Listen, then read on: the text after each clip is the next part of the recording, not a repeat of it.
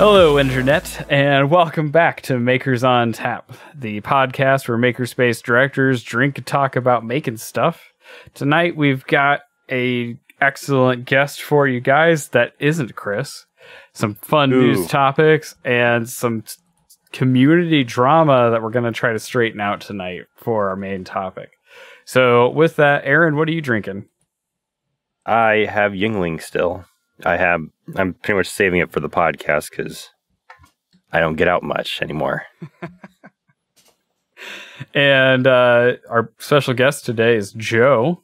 Joe, what are you drinking?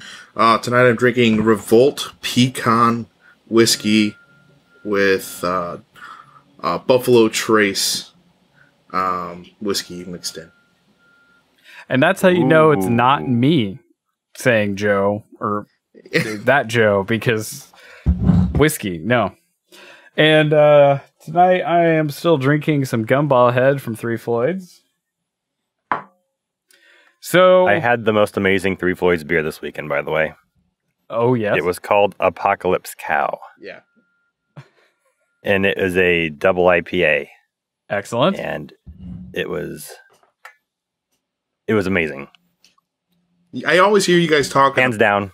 I always hear you guys talking about Three Floyds, and Three Floyds is down the road for me. So it's like, that's just another place to go to me. Yeah. Yeah. To you, it's like our industry. When I worked on the ambulance, I would always work their festivals. So it was like, it just became a nuisance to me. Yeah, I actually have a bomber of Dark Lord from this year's Dark Lord days that I was going to crack open on the fire last night, but I couldn't convince Chris and Aaron to come over because, you know, they have lives apparently. Wow. I didn't realize that was a physical invitation. Oh, yeah, that was a physical invitation. Well, shit. Yep. Well, now you know. I still have the bomber because I'm not drinking that myself. No. All right. So, before we get started into news, who are you, Joe? Why are you here? I'm the founder of Project R3D, or Project Red, is what I prefer it being called. We make the railcore kits and fully assembled printers, and before that we had the D-series printers. So that's mainly what we do. Nice. Joe and this Joe and Aaron, we all had the pleasure of hanging out with each other for like a whole weekend during Makerfest, and found out we got along real well, and you know, that's pretty cool.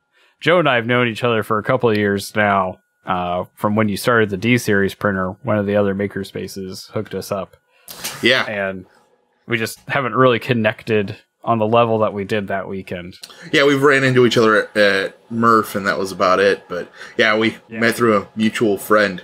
I just remember when I was first starting my company, and our mutual friend Jay's like, you should talk to this guy. And I just emailed you one night, and you're like, just don't go to the Race to the Bottom with the rest of China. Just don't do that. And I've never done it. That's the best advice I can give to anybody, is keep your standards up.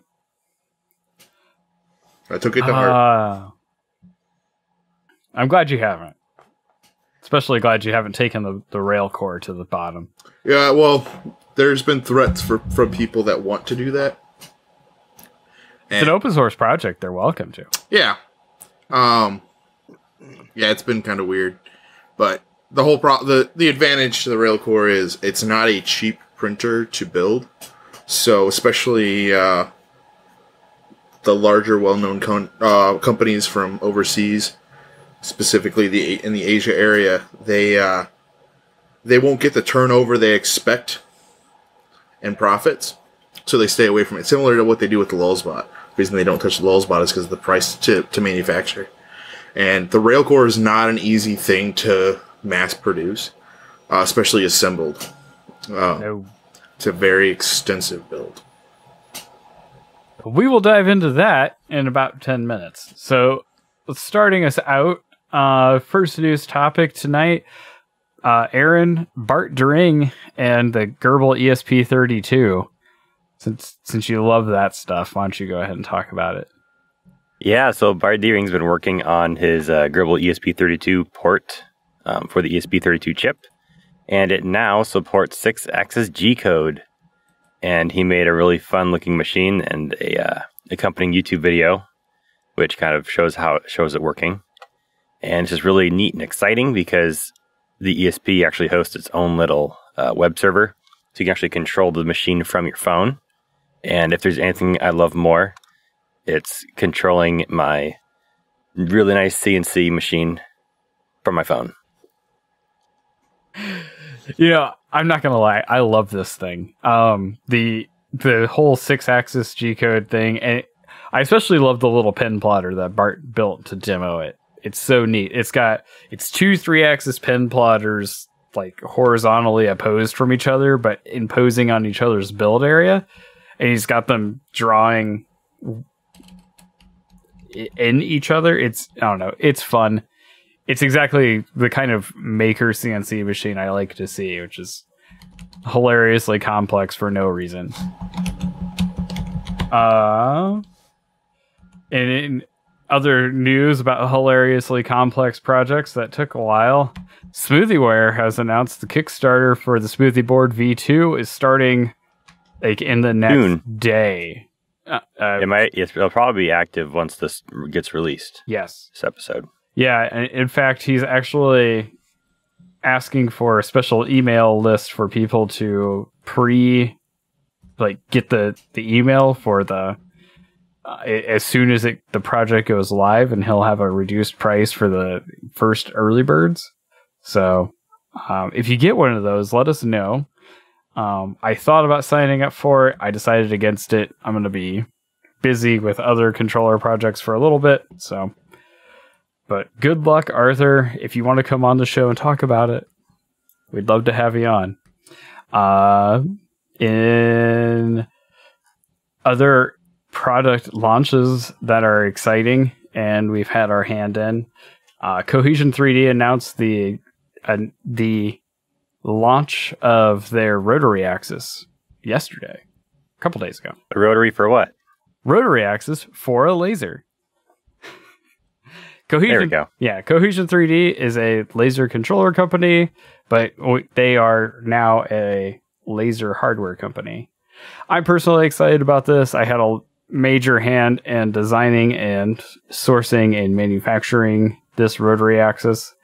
We are specifically excited about the fact that this is probably one of the better engineered ones on the market. I'm not out here to toot my own horn, but you know, we spent a little bit of time. No, we spent a little bit of time to make sure things like proper axial constrainment of the rotary wheels was taken into account. All of the rotary drive components are concentric, you know, little things that I think some of the other rotaries have ignored. Everything is adjustable without tools. Super highly configurable. I don't know. It's a neat rotary axis. I'm excited about it. I've already engraved dick butts with it onto dank meme cans, no less. Oh yeah. It's the first thing I did. So it's pretty great. It fits in the K40. Yeah, I have a lot of good things to say about it. If you guys want to give me feedback on how great or awful my engineering is, I'm happy to hear it. Specifically the awful. Tear it apart. I don't care. I can only get better from your feedback.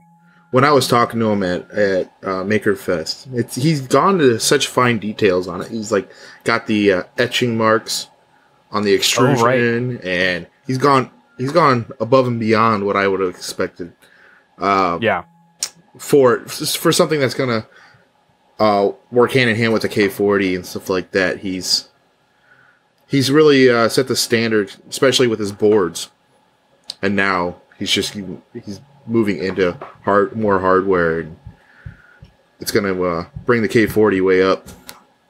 Yeah, the end goal is to make the K40 worth it. I mean, it already is worth it. It's $300 laser, and when you can make it on par with an Epilogue.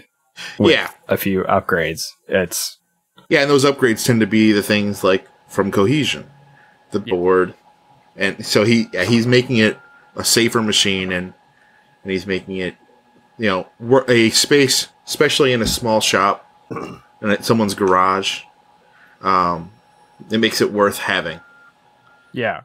Well, and we have guys in our makerspace that have access to an $80,000 universal laser that I put in the Caterpillar makerspace, and they refuse to use it after using the K40 that we have there and the laser that I built there and Lightburn, just because Lightburn is like a no holds barred upgrade compared to the software that the Epilogues and the Universals and the Trotex run. It's just ridiculous. And then a couple $100 and with a controller, and you have a amazing laser. So. It looks like with this rotary, he's got all of the additional parts already ready to go as well. He's got he's got it available. He's already got the tensioning arm and replacement silicone rings, and he's even got a driver set up and the wiring connectors. He's ready to go. It's awesome. Yeah, we worked really hard to make sure this thing would just work by plugging in right out of the box. It's pretty great. It's nice. And in other product releases that I'm less excited about, Aaron? Yes. You may have seen it on our Twitter. It could quite potentially be a thing, but the Makers on Tap fanny pack. Wait, it's after last week's. Go ahead. It's posted on Twitter? Yes. Is the purchasing link already posted too? Oh no. Oh, that's what I need. No, it was definitely more of a here's a picture of a Makers on Tap fanny pack. Thinking emoji. So after last week's episode, Joe and I were talking about maybe coming up with some sort of merch, Makers on Tap merch we could sell or something. I don't know. Just, we've been doing this a year. It'd be nice if we made something out of it, maybe just cover the hosting costs or subsidized costs for travel to maker events, stuff like that. So little things. Yeah. Not trying to make a living off of it, but take the living away from it a little bit. But, right. When I mentioned that, I didn't mean like fanny packs. I meant like we make like limited run objects. Flamethrowers? Like we would make them. Flamethrowers, that could be a great option. Makers on Tap flamethrower. Impress your friends. Cook your barbecue. SpaceX route. I did want to start doing the Spaceballs thing where it's like Makers on Tap, the flamethrower. Makers on Tap, the fanny pack. And then Aaron throws that out, and I'm like, this is exactly what I didn't mean, but whatever. I'm sure somebody will love this. I'm okay with your thing too. We should do better. This would just require zero effort on our end. Yes.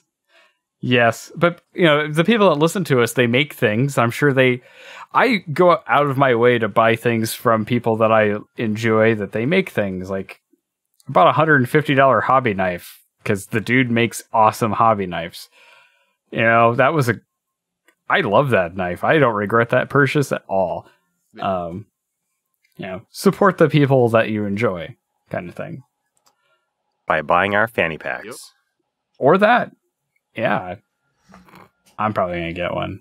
Let's be real. When you need to bring your, wire crimpers or your pliers, additional hot ends, where are you going to put them? Your pocket? Like a pleb? No.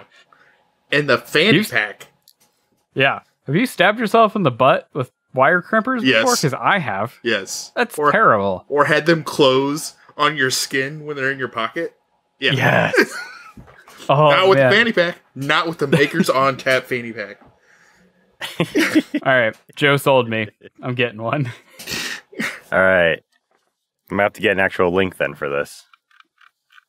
All right. I've got all the back end stuff all connected now, so we've got our own store somewhere. There's no public link for it, but it's there and it kind of works. I've got it integrated with this other drop shipping company where we can come up with our own designs and stuff like that. But yeah, we'll see where it goes. You think they make Who knows? makers on, or you think they make like tool rolls and bandoliers? Yeah. You ever seen that movie Passenger with Chris Pratt and Jennifer Lawrence? Yeah. That scene where he pulls his tools out of the case and he's it. got that wicked tool bandolier. I want that for my printer tools for Murph. Yeah. I just want to show up with just like, whoa, and like all this wonderfulness. Just like have an extra hot end in there and everything. Yeah. Oh, Extra Sigma drivers, because apparently I need those. get a belt with just nozzles, like Magnum nozzles. Like, where there would be bullets. Little Magnum nozzles. E3D, if you're listening to this, I will make the belt if you will sponsor filling it with hot end components. The belt will be made. And I know you're listening, Greg. That would be amazing. We need the weekly Greg check-in. Yeah. Oh, that would be so much fun. I always tend to cause problems with stupid ideas, so. No, those are great ideas. Great ideas. Oh, I've been making 3D printed axe covers and axe holsters, so that just like brings it up a notch. Yeah. Yeah, I feel bad every time at like Murph and stuff. I'll walk up to someone's table and be like, "This is an awesome project. Oh, have you ever tried this?" And I walk away and they're just like, "Now I gotta work so much harder to try that because that random guy just gave me a stupid idea."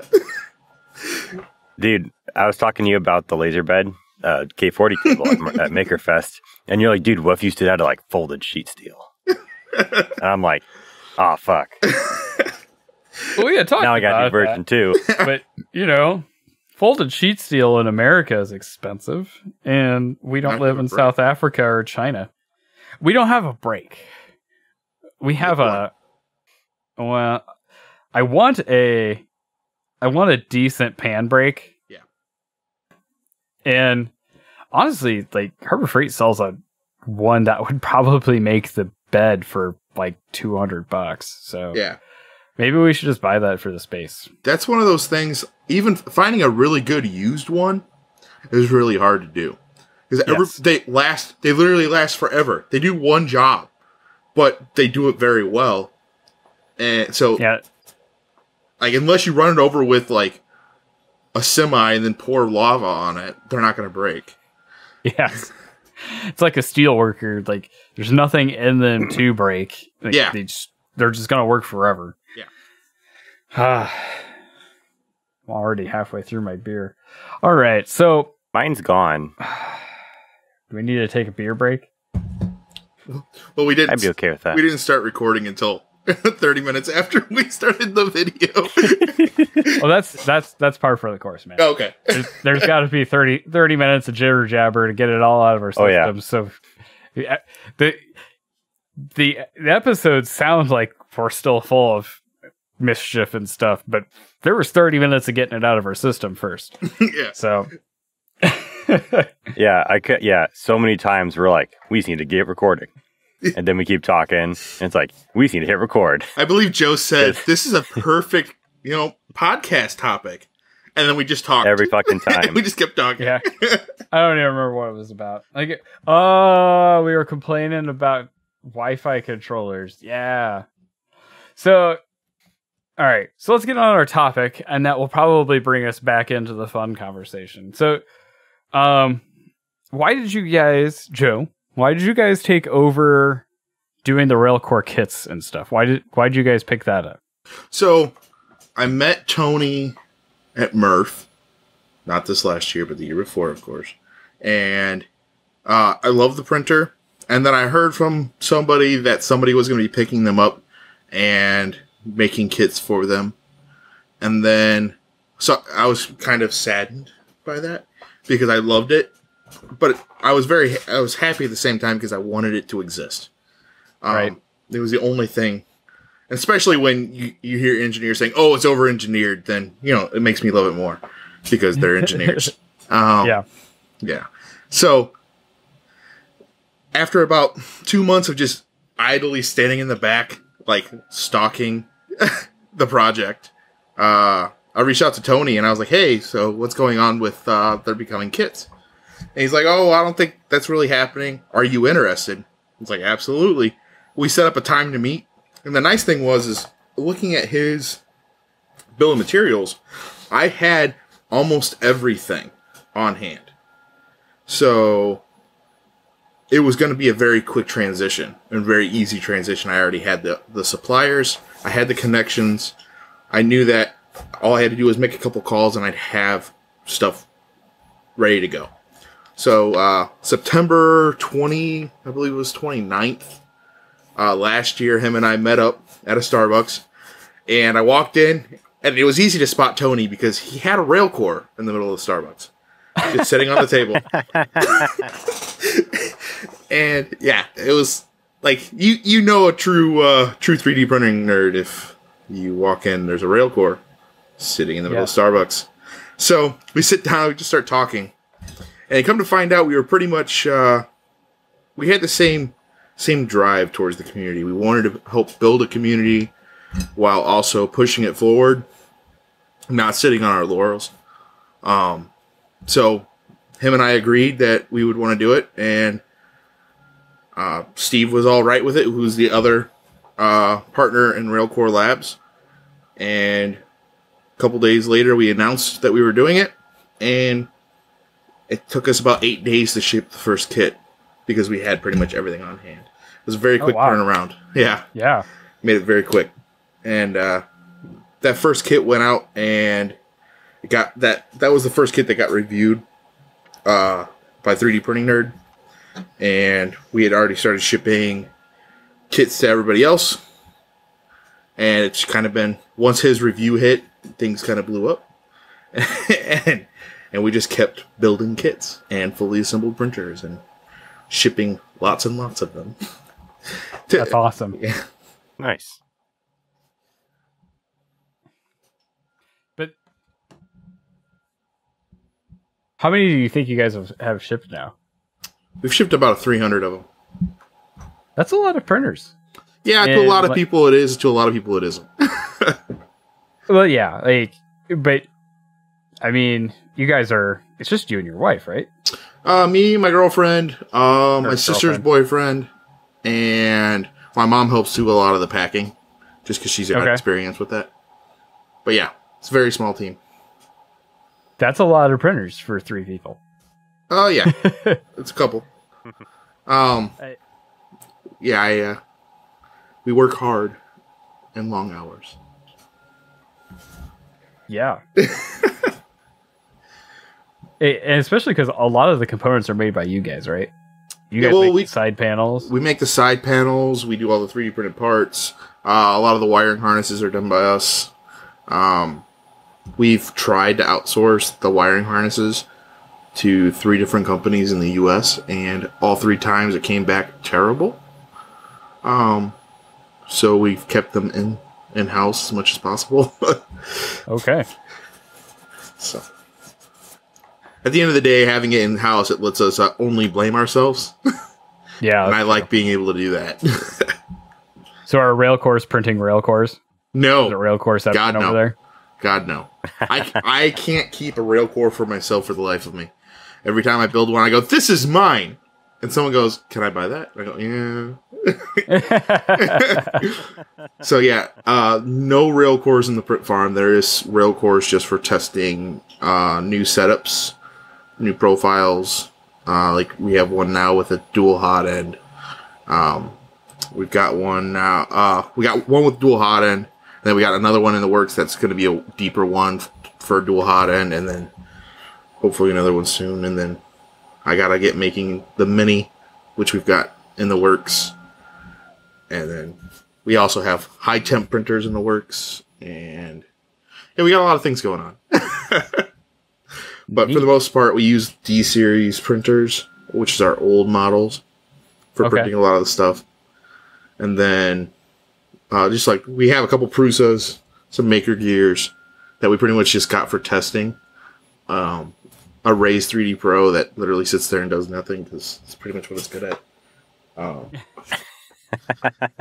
That's about That's about I it. thought those were good printers until I talked to like a few people the week you came and hung out. Like everybody that I mentioned it to, they're like, "Yeah, don't do that." I'm sure it's good for certain circumstances. Did you know that's a Chinese printer? I think I told you that. It may have been you. Yeah, I don't know. When I call them and they're like, "Yeah, we don't do any QC in the U.S." It's like, "Oh, that's great." And then like all the dots started connecting because when you get the box, it's already on a pallet. It's palleted, even the small one. Which is not really a small printer, but comes on a pallet. You open it up, and all of the power plugs for all over the world are included. It's like, why?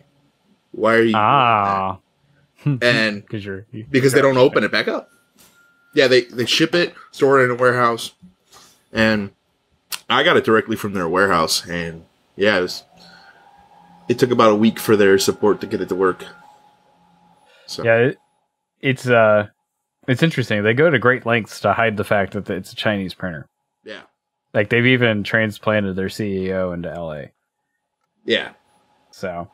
Yeah, they say they're based out of California and stuff. And don't get me wrong, the display looks really good. It's just useless. It's a Chinese Android tablet. Yeah. What do you think that's doing on your network right now? Well, all of the printers are on their own network. They're not connected to the actual internet. Oh, that's good. Yeah. That's good. Yeah. My biggest problem with it is if you push the button, it'll light up. And you'll be like, oh, I pushed the button. And you'll come back like 3 hours later and you're like, oh, this print should be done. And you walk back and it's like, do you want to start this print? It's like, oh. And then you just like shove your finger through the screen because you're just frustrated. And it's like, oh, okay. Yeah, I'll do that. It's like, I don't know. All right. So ranting about Chinese printers aside, it's my favorite thing. You guys recently made a big change to how you are distributing your printers. Yes. Why? So, what did you do? I hear it's bullshit. Yeah, I heard that too. Mainly because the distributor we went with is what most people are complaining about, which makes no sense. So we ended up going with a reseller for our units, and that's pretty much how we're going to be moving forward with everything. Mainly because the fulfillment side, it's easier for us to just put everything and make 30 of them, throw them in a box, and ship them to a reseller.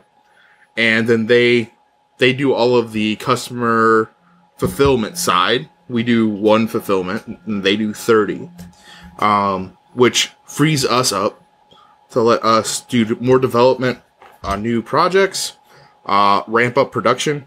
With this, we are able to do a lot more printers. Before we were hitting 15 printers a week shipping.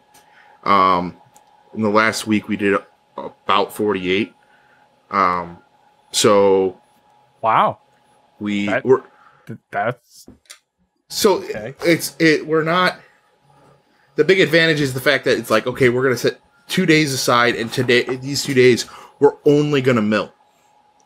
Mm-hmm. We're not gonna set aside some time for someone to be packing, and we're not gonna so it's just everybody is full bore on milling, or everybody's full bore on wiring harnesses. And like, granted, the milling side, you can do a lot of things in between cuts and stuff like that, so we're able to maximize our time as much as possible. And on top of that, if you were to start making a printer these days in the US and you wanted to get a duet, they will most likely send you to a reseller, because the duet guys are kind of overwhelmed because everybody wants their boards. Yep. And who's the person they're going to send you to? It's most likely going to be Tim. He's one of their biggest resellers in the US, and he has Tim for Elmore from Philistreator. Okay. So we since day one, Tim has been a part of the railcore project. When Tony and Steve were working on developing the railcore, Tim's who they went to, and Tim helped them out a lot.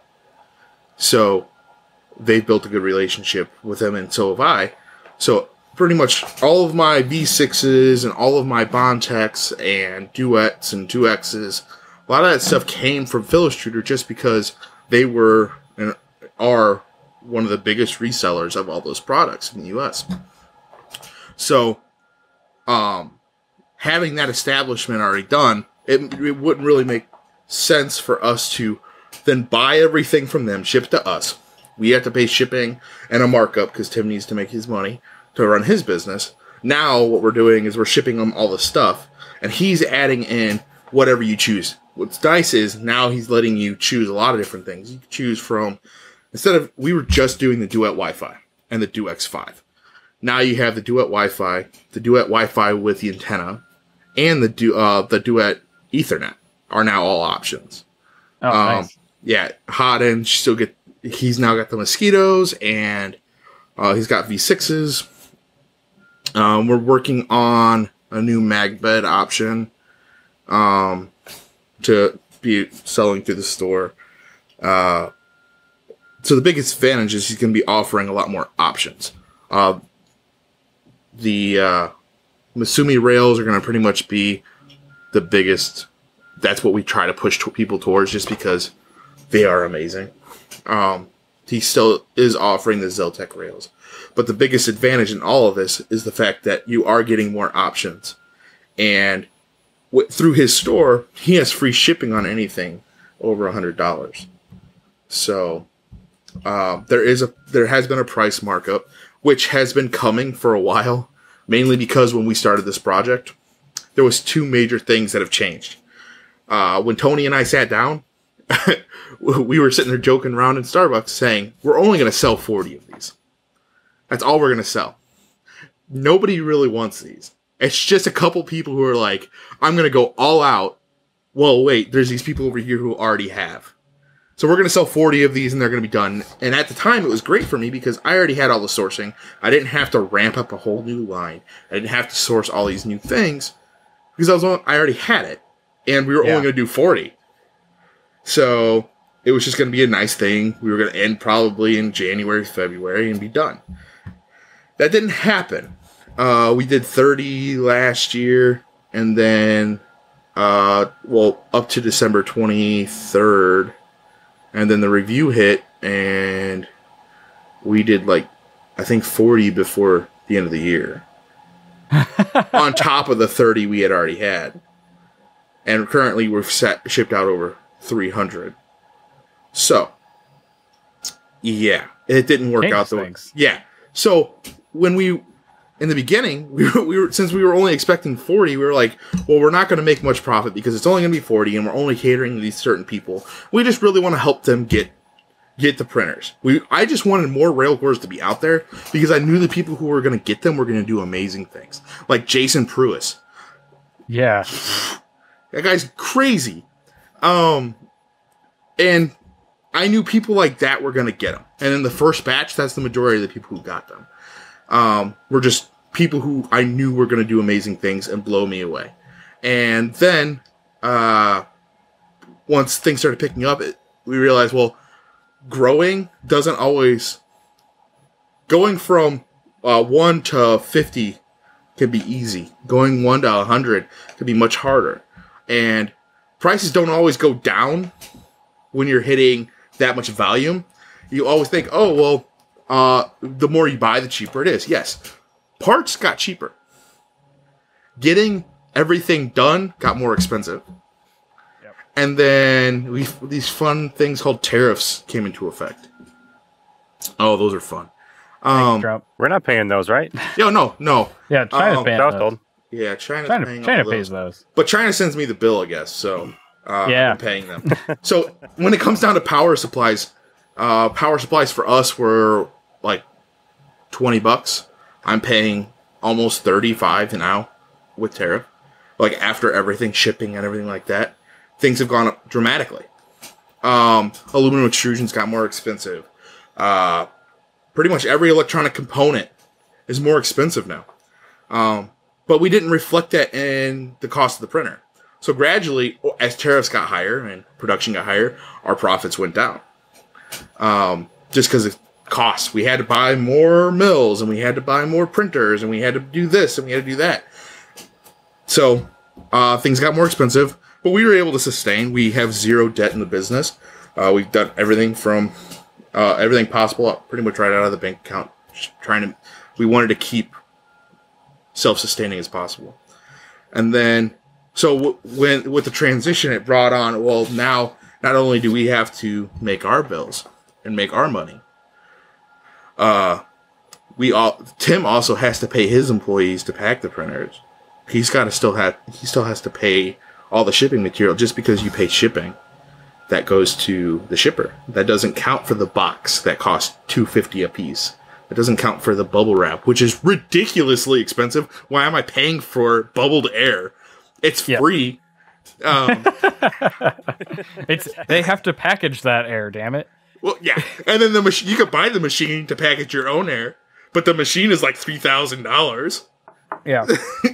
It's like, do you know how much cardboard costs? It's cardboard. Cardboard's insane. The amount of insane. It's sad the amount of cardboard I throw away, and I just like see it get taken off to the dump or the recycling center, and you're like, tomorrow I'm gonna go on Uline and I'm gonna spend $500 and replace them with more boxes.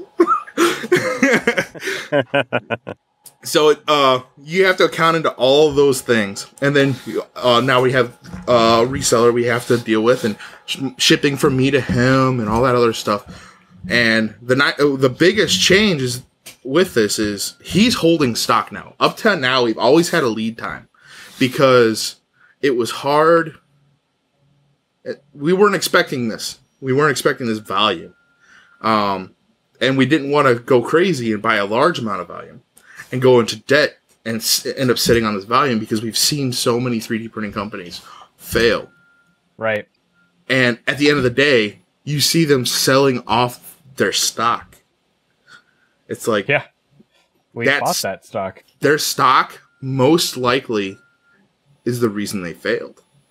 Their stock and their overhead. Because right now, I mean, like, if everything shut down, we could sustain because we have very low overhead. We don't have we don't have 500 printers sitting in the shop.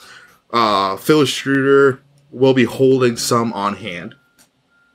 So when you order, you're getting it in the next couple days, most likely. Good. Like, we just shipped him 30 units. So that's one big advantage. That free shipping over $100, and we've upgraded a few things. Like, he's been able to get a really good source on gates, belts, and idlers. So, moving forward, all kits through Phil Extruder have gates, belts, and idlers. And it makes such a huge difference. It really does. When I didn't think it would. I didn't believe all the hype. And then I printed with it, and I was like, oh my gosh. Yeah, I didn't appreciate it till I got the tool changer. Then I was like, oh. Yeah. Oh, okay. Well, not like I've had people like, oh, well, I bought the idlers, but I'm not going to pay that much for the belt. It's like, you just threw your money away. Or I bought the belt, but I have Chinese idlers because $60 for idlers is ridiculous. Yeah. It's like, no. No. So the great things is, like, before this, it was I believe it was $115 for the gates, belts, and idler kits. Shipping, everybody was paying between $60 and $120 for shipping, depending on the kit and where they were. Outside of the U.S., we had some people paying $500 for shipping. Wow. I had one person pay $1,200 for shipping. Holy crap. But that was on go to? 4 units going to Prague. Okay. So, yeah. So, I mean, like, shipping's expensive. So you're getting that. That's covering the boxes and everything else he's got to provide. And then he's throwing in the gates, idlers, and pulleys and belt. And then on top of that, he messaged me one day and he goes, I don't think people should have to tap their extrusion. It's like, all right. He's like, we have to do tapped extrusion moving forward.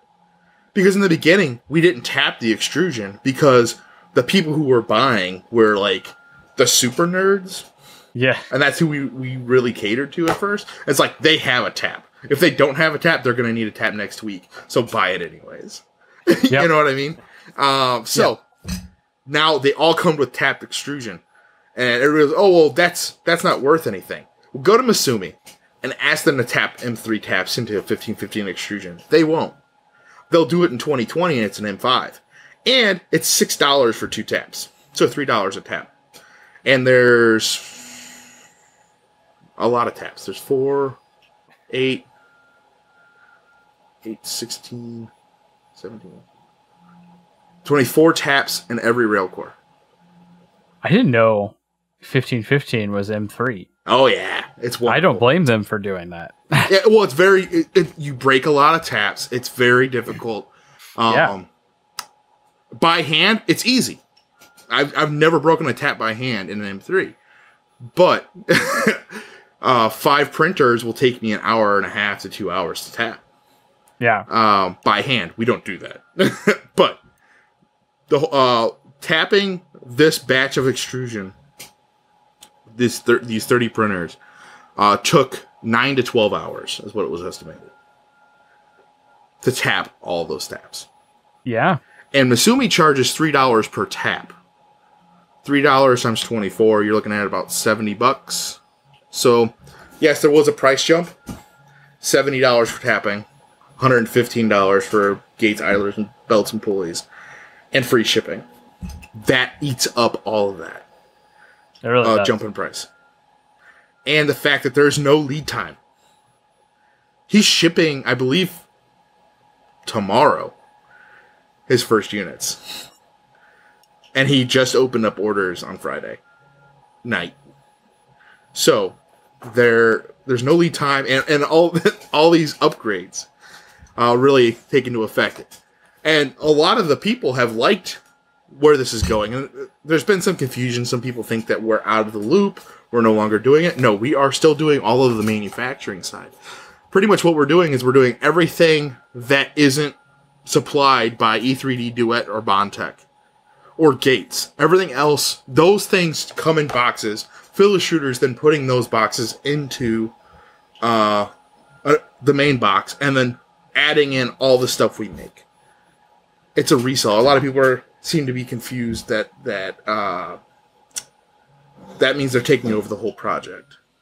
But when you resell a Lulzbot or you resell an Ultimaker, that doesn't mean, that you're making Matter Hackers has taken over. No. Or Printed Solid or Philishooter doesn't mean they're taking over. It is still our project. The Railcore Labs team is still hand in hand with this. We are still right on. And what's been really cool, and I just found out about this a couple days ago when I was on the phone with Tim from Philishooter, is that not only are we giving 10% of our profits of the kit to the Railcore Labs team to continue development, but he's also donating part of the revenue from the kits to Railcore Labs. Oh, wow. Yeah, to increase with theirs and ours, they pretty much doubled the amount of money we donate to Railcore Labs. So the development of like the Mini that's in the works and things like that, it's going to be so much easier for the Railcore Labs team because it's an open source project. They didn't want money from us in the beginning, and I told them I refused to do that. I refused to take their project and not pay them for the work they've been doing. And right. If you go on the Facebook group or the Discord and you post a question, Tim or Tony or Steve will most likely be there to answer that question. And or you'll also get about 1,000 people who jump on and answer the question as well, because the community behind the Railcore project is amazing. Don't get me wrong, there's always going to be a couple people where you're like, I wish you were nicer. But for the most part, like, we've all kind of tried to keep the Railcore community to the people we knew were going to be kind to each other and good for the project. Yeah. Because we don't need any more negative Nancys. That's not. I'm in the Railcore Discord. Oh, I don't even have a Railcore. We really need to kick you out of there. Yeah. But so like the Railcore community has been 100% like the best thing about the Railcore. The support the kindness. I was compared to when somebody found out about the Philistrouder thing, us teaming up with Philistrouder. I was compared to landscaping material, and I had never been more honored to be compared to landscaping material. He said I was a boulder among rocks. And I was like, aw, hit me right in the feels. But it's like... What does that even mean? But it got me. But so it's just like the community has been amazing. That's 100% of what it's been about. And then like the fact that when Tony and Steve and I talk, it's not, oh, well, I'm manufacturing. You guys came up with the idea. It's like, you know, it'd be awesome to do. Let's do this. Or Tony will be like, I think we should do this. I go, okay, do it. Let me know how much money you need. Let's get it done. Or, oh, I think this would be a cool upgrade. It's like, well, how quickly can we get it done? Because a lot of people are like, oh, well, this is selling well now. Let's just stop while we're ahead. It's like, no. Let's push the boundaries. And that's what's great about the railcore itself. It's like, I think 3D printing, especially with large manufacturing, it's slowed down. They released something new, but they took a baby step. Yep. It's like, let's everything's been incremental. Nobody's made a big breakthrough in a long time. Yeah, let's take leaps. It's like when Wade from Mandela Roseworks, who is like quintessential to the Railcore project right now, he's making upgrade parts. He makes the stepper and idler mounts now for us. He makes the X carriages. He's been great. 713's done a lot for the group as well. He used to make our stepper and idler mounts. He's made the halos and stuff like that. A lot of cosmetic things. A lot of functional things. It's been pretty much just a combination of people working together. It was what's been crazy about it. But on top of that, it's like when Wade and I were talking about a dual printer or dual hot end for the Railcore, I said, "Oh, well, it's got to be a teeter-totter system. It's got to be," and that's the reason why I bought a D series or a Race 3D. It's because I wanted to see what theirs was like. I've already messed with an Ultimaker. I just want to see how everybody solved their issues. That's why I had the Sigmas. I wanted to see how they solved their issues. By adding more. By adding more, yeah. Yeah. Anyway, so that's why I bought those types of things, because I wanted to see what they were doing. I said, oh, we have to do teeter-totter. We have to do teeter-totter. And he's like, no, I want to try this. And he had two statics. Easily adjustable statics. And it worked.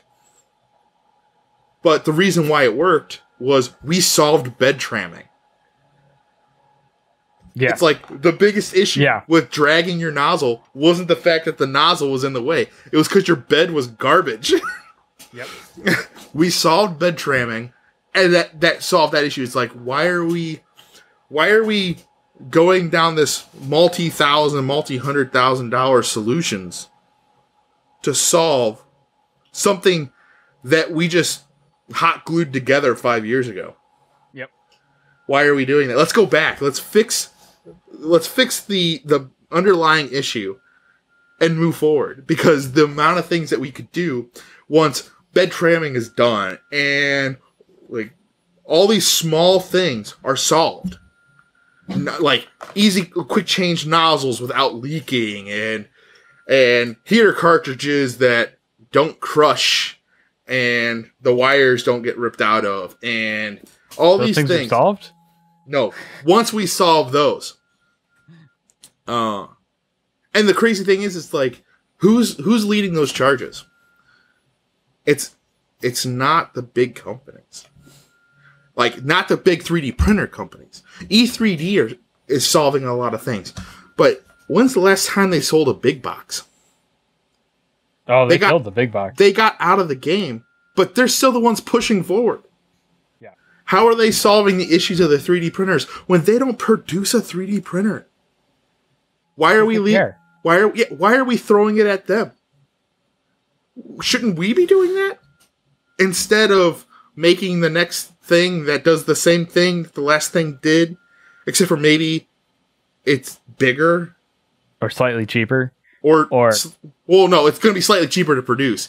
They ain't going to drop that price, or lighter, or Yeah. I don't know. Yeah, I agree with you. There's It's like let's fix day one issues rather than solve day 1000 issues by just hot gluing day one issues back together. Well, this is the same things I've been griping about forever. This is just a recap of like 36 of our other episodes. Yeah. What makes the railcore special? Bed tramming. True bed tramming. How do you do it? The way we do it is magic. So the bed is driven by 3 lead screws. That's weird. Yeah. All 3 stepper motors are independently driven, which is why we require not only a duet Wi-Fi, or you can now choose Ethernet or the duet Wi-Fi with antenna. But also we also use a DuX5, and because we actually need 3 stepper drivers for the Z-axis alone. Then you have your 2 for your X and Y and 1 for your extruder. But we have extras because tool changer is a thing and we want to implement it. Eventually. Yeah. But it also gives you the option to do like the dual Y carriage is actually available now through Mandela's store. Anyways, so the way we do the true bed tramming is with each lead screw individually driven, the system knows where each lead screw is and probes at each lead screw. And it's probing a bed that's a Mike 6 plate. It's the flattest plate we can get. Yes, they're not the flattest of the flattest things, but you find me a flatter piece of metal and I'll buy it. Good luck. But they're ground flat plates. So I believe they're within like 5 thou. So they're pretty flat. Anyways. They're close enough to your plastic bobbles. Yes. So what we do is we probe at each lead screw, and then the system will then move each lead screw independently to get the bed level. We like to do it 3 times before each print, like before starting our first print, and it normally gets the deviation. I don't print unless the deviation is 0.003 millimeter or lower from edge to edge on the plate. Because why would you do anything less? Disgusting. Yeah. That's less than a hair. That's a lot less than a hair. A lot less than a hair. So, because we know that's now flat, we now know as long as the orifice of your nozzle, the flat face right around the orifice, as long as that's proper, you get like an E3D or a radium nozzle, we know those are good. You know that's gonna be parallel with the bed. So you're not gonna get dragging unless you're over extruding. That's how we're able to do the dual. And the biggest thing it's allowing us to do is you can do 0.01 millimeter layer heights from first layer up. You can, if you want to be dead before it's done. Because it takes a century and a half. SLA layers, man. Well... I run my SLAs at 0.5 layers. Yeah. So, what we suggest is 0.02 at 120 millimeters a second on a ZL. You can get good results with that. That's screaming fast, too. And that's like injection molded looking products. If you look at the pictures posted, most of them are done at 100 to 120 millimeters a second at 0.02, sorry. On the ZLT, I tell people I would stay below 100 or below 120 and sit right at about 100, at 0.02, just because you have such a tall printer and you will get some resonance. Just because of the size. But 120 is easy. We have a lot of people printing at 150 at like 0.3 millimeter layer heights because you can.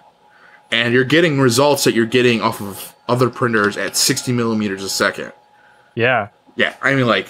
That's what I normally run all my printers at because it's a good sweet spot. You need a railcore, Joe. Well, you need an IDEX railcore, is all I'm saying. But yes, we'll see. We need to continue that conversation. That conversation stalled, and we need to continue it. I have been going crazy. I went into my post-con hibernation for a week. That's not true. I engineered the shit out of a rotary axis and then machined the shit out of a rotary axis for a week. Post Maker Fest, and I'm coming out of all of that now, and so we need to talk. We need to talk more. Yeah, we need to talk more. It wouldn't Factory 42 can help you. Who? We can do good things. Yeah, we can do things. I'm like, that's the cool thing about the project is it's like the Railcore Labs team did so much work to begin with. We've just brought in what we've been good at, and that's sourcing and getting prices down and stuff like that. But it's like there's been so many cool things that have come out of community members that are just amazing. And it's like, oh, we're gonna try this. It's like, all right, and then they're like, oh guys, this is what I made. It's awesome. You should make it too. And it's been amazing. It's great. What's your favorite thing that you've seen made on a railcore? So, mainly, just because it stroked my ego a little bit. Austin, the guy named Austin bought one of our first fully assembled printers, and he printed a mech with it. And like a full size I can get inside it mech? No. Okay. A really cool mech. It was probably 10 inches tall. But he did it like the first week he owned the railcore. Nice. And I just remember that day because I got a message from Tony saying, Steve wants to know what you did, and so do I. Because that's the best looking prints we've ever seen off of a railcore. We want to know what you did, because it didn't take a bunch of tuning and stuff like that. It's like, I just followed your documentation. That's all I did. I built it to your specs, and like... I turned the bolts with my hands. But the big advantage is I knew where to get the proper stuff. See, Tony and Steve have been building from what they could find on Amazon and things they could find here and there and there and here. So they've been piecing their printer together, and it's like, oh, well, I have a good rail here and a rail from another company, but it was the only good one out of that batch, and the only good one out of that batch. And it's like, once I jumped in, I was like, oh, I know where to get this, and I know where to get that, and I know where to get this. And the biggest thing to get was linear rails. And we tried hard getting linear rails.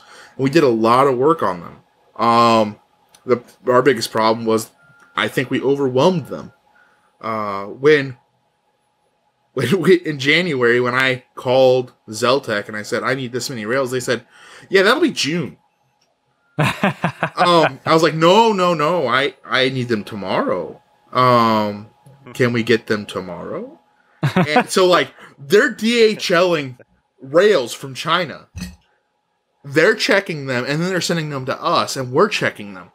And that really set our lead times back to start with. And then when I got contacted by Masumi, which we've been working with for a long time, they're like, we see you're using rails. We have these rails. Can we do something about it? And they were able to get me really good pricing on rails if I promised like $120,000 up front. It's like, that's a binding contract, and I don't like being in debt. So, no. Can you do something? What's the best you could do? Because we reached out to the community and we said, hey guys, would you guys be happy if Masumi was standard, but the price is going to go up about $300? And we had so many people say yes, and then when it came time, nobody bought. Yeah. And then a couple people bought, but it wasn't enough. And then, so we're like, well, we can't do this big deal, so I can't get, like, Masumi's at, like, really, really good prices, but I can get a good, decent price. Well, now the upgrade is like $450 rather than $300. And, but now it's like everybody's buying the Masumi's. Well, the problem is if you go to a company like Masumi, you go, I need 300 rails. They're like 6 to 8 weeks. It's like, okay. But if you say, I need 40 rails this week, I need 40 rails next week, and I need 40 rails the next week, they'll say, okay, we can get them to you in 8 days. Yeah. once you have to find the threshold. I play the game of Masumi. As long as you keep your order quantities under their thresholds, they keep you in everybody else's bulks and ship it out in like 7 days. Once you hit the threshold to become your own order, your one bulk order from their factories, then you get held off for so many weeks. Huh. So that's interesting. Yeah. Good to know. Yeah. So that's one of my tricks. So like that's another reason why our lead times had to stay the way they were, is because I could only buy so much because I didn't sign a year contract for $120,000. And yeah, probably a good idea. It sucked. Oh, I would have hit it. I already hit it. What that threshold was. I didn't think I would, but I did. Knowing now, I would have. But it's like I would have tanked the company if something went wrong. Yeah. And it's like, I'm not going to do that. And I've talked to so many people who have been parts of like failed 3D printer companies, and it's been because of deals like that. And all it takes is one thing to go wrong. And like my company was started when everything was going wrong. Like in my life, everything was falling apart. And I started a 3D printer company because I needed something to do. I understand that. Yeah, I started my company sitting next to my girlfriend in chemo because she had just been diagnosed. Oh, God. Yeah. So I was sitting there designing printers there because I needed something to do. It's like bad things happen. I come from the medical industry. Everything bad happens when you think, oh, it's never going to happen. It's like, so we're very cautious with how we do things. And we do everything lean. Because if you find a railcore competitor less than $5,000, I can't find one. No. And even though it's got a unsupported rail, I already gave the guys from Elite Machines a hard time. I hate that. I hate it. I hate it so much. We haven't had an issue. I still don't like it. Yeah, out of principle, you look at it and go, that shit's not going to work. Yeah. But it does. Yeah. But there's a lot of things in the railcore I go, that ain't going to work, and it does. Yeah. So, Aaron, you have questions? You've been so quiet this episode. Well, I was waiting to ask the bed tramming question, but then you asked it before me. And that was gonna be my big question. Should you ask it now, and then we can add your voice clip in there right before he says it?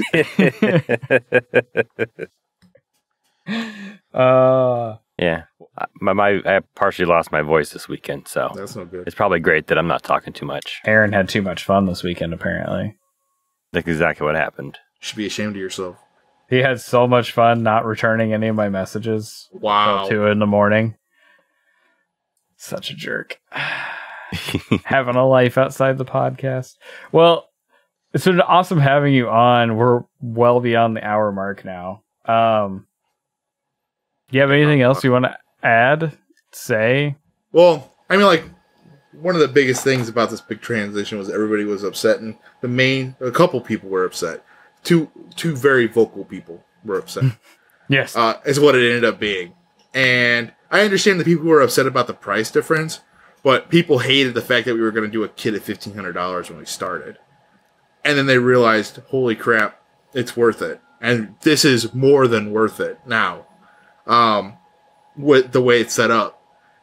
There's so many new things, so many awesome things. But the two people that were very upset, one of them was majorly against the fact that we chose Phillistruder to go with. And the biggest thing with Phillistruder was they were there in day one. Yeah. They, Tony and Steve have been helped out dramatically by Phillistruder. There are other options, great options. One person I want to work with in the future is Dave. Dave and I have talked about a lot of things. He has some awesome things in the works. we've had people from other major resellers in the U.S. come up that just don't seem to fit the community. They make you think they fit the community until they say things at Murph when they're drunk. So, like you do. Yeah. Yeah, we say those things. There was a too. couple mistakes said out loud at Murph this year. Over microphones. Yeah. So it's just the biggest thing was it was all done because they were part of the community day one. And well, I mean, I get it. Like, I remember the first time I put together a big kit of printers and I didn't quite hit the minimums for bulk orders. And Tim was like, well, if you do this, we can hit the minimums. And so he worked with me and we were like early on, you know, he was helping me do things that were awesome, like way back in the day. So Tim's a great dude. And I really like Phil Struder as a company. So yeah. And like, the cool thing is like, I see there's two major companies to go to these days when you're in hobby 3D printing. That's Phil Struder and that's Printed Solid. Yep. And the cool thing is they do carry some different things. And normally when one goes out of stock of something, or the cool thing is watching both sites when E3D announces something new and seeing whose shipment lands first. Yeah. And so they're both doing awesome things. Dave just got a filament extrusion line. Yeah, because I'm so excited about that. Why not? Yeah. We need more of those. But I mean, like, and then Tim's got Phil Struder's got the Phil Struder itself, which is a fun tinkerer's thing. I tried to buy one and he convinced me not to. Only because the only reason why he convinced me not to buy it was because I wanted to extrude HDPE. Oh God, what's wrong with you? I have 55-gallon drums full of chips from the side panels, and it's clean. Just recast them into panels, man. Well, I was like, someone has done it. I've seen it, and I was like, Tim, I want to buy one. And this is one reason why I love Tim, because I'll be like, hey, I want to buy this. And he goes, why? I go, because of this. And he goes, you're stupid, stop. Yeah. That's pretty much what he does. Because, like, he sent me all he had to do was send me one message, and it was a screenshot of a chat in his forum that said, printing with HDPE is like banging your head against a concrete wall repeatedly and wondering why. Because it will extrude out of a Phil Struder, but it won't stick to anything. Like, yeah, not even itself. It's a lot like polypropylene. Yeah. Like, you ever except for print that doesn't. crap? Yeah, except for it doesn't stick on masking tape, which polypropylene will. Sort of. Yeah, I mean, like, there is a way, but HDPE is like, no, nah, just go away. It's like, it makes sense because when you cut a bunch of it and then some of it gets on the floor in the shop on a concrete floor, you step on it, it's like ice. Yeah, just chips. It's ice, but it's the funnest. Like, if you want to get into machining, get HDPE. Yeah, it's so easy to cut, and it's a good beginner material. It's not easy to drill. If you're gonna drill it, you gotta drill slow and hit it hard. Hit it as hard as you can. Why would you drill? We just use we cheat. We end mill it and just tap it, and it's great. Yeah, but if you need to put an 1/8-inch hole in something, and should have pre-planned. That's your own fault. Yeah. I did figure out that if you need to drill an 1/8-inch with an 1/8-inch end mill, you do it at 10,000 RPMs and 100-inch per minute plunge. Yeah. And that will send perfect corkscrew strings straight out. And you do like 32nd-inch pecks, and that works real well. Yeah. It's a trick. It can be tricky sometimes, but it teaches you how to fine-tune your depth of cut and your inches per minute and stuff like that. It's a good material. It's hard to cut. I mean, like, don't ever buy a plastic blade and cut it, because we buy, 25 sheets at a time and get them dropped. It's like, I used to cut one sheet at a time with a circular saw. And I was like, no, this ain't happening. I do 7 sheets at a time now.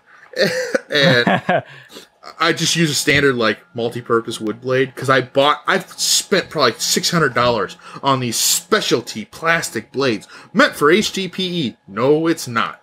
It's meant for, like, tubes where it has a easy chip dispersal. Yeah. When you're doing sheets, it doesn't expect the chips to have to be lifted out, and those blades don't lift normally. They just throw. So it just packs it, and then it welds it back together. Yep. It's like, congratulations, you cut your panel. Now she's got an ugly scar. Yeah, I remember one thing about HTP that's super fun is if you're doing it in a mill, and you have a long end mill. I was doing a 3-inch deep depth of cut with a block side profiling. Yeah. Just at 100 inches a minute, it just blasting through it and sending this huge rooster tail of chips across the room. And that's so fun. Yeah. It just makes you feel like a badass. Yeah. And you're like, I'm machining wax, basically. So yeah. Well, it's like, well, I'm milling. It's like, I've always milled it like 40 inches a minute and stuff like that on a CNC router. And then you're like, you put that down, you're like, let's see what 150 inches a minute. Like, you slowly step up, and then you're like, yeah, I normally cut it at 150. Let's just keep going. I've cut it at 400 inches a minute. Yeah. Well, we use 5 X carbs, so we can only push them so fast. Yeah, that was on an industrial machine, and factor of 12, but it was fun to watch. I've got a 52 inch by 52 inch ball screw with ATC, like ready to go.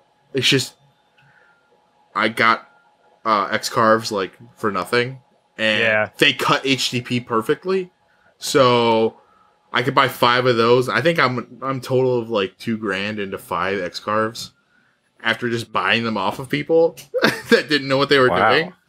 And man, that ATC is gonna make you happy. Oh, it already has. Like, I just sit there and go, and take the tool out and stick it back in. It's just like, oh, I don't have to wrench on these anymore. I miss my tool changer so much. Anyway, that ATC cost more than all of the X cars combined. It was a $3,800 ATC by itself. Yep. I'll have one again. I'll sell you one for $3,900. Will you take payments? Yeah, I need $3,800 to rebuy mine up front. The $100 I'll take weekly. $20 weekly for 4 weeks. Good. 5 weeks, sorry. I'm mathing bad tonight. Well, that's what whiskey will do to you. And with that, keep making stuff, guys. This is the end of the podcast. Poop.